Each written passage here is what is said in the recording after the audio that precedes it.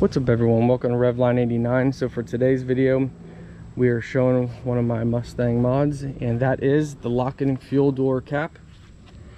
So this cap right here, I added that gold Mustang on there, but yeah, it works great, locks great. You can see there's a little lip here, so rain probably could get inside, I would guess. Since we garaged the car, it's no issue. And when I take it to car washes and I spray, you know, water just lays around the side a little bit. I just put a towel and dab it up and that's it.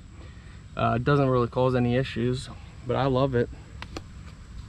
Adds a little style.